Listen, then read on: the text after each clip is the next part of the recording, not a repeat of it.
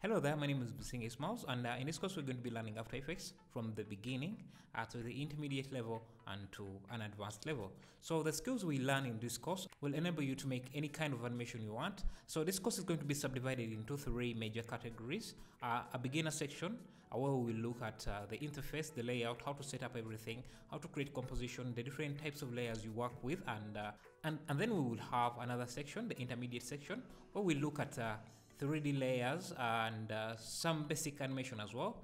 So we'll try to learn by example. I'll show you how to create an advert from scratch, a 2D animated advert for a hotel.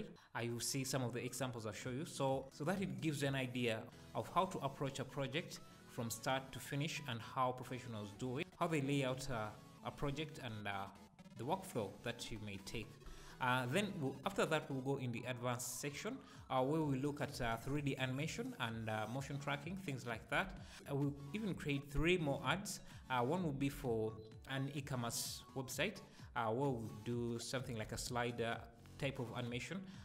I'll be showing you some of the screens here.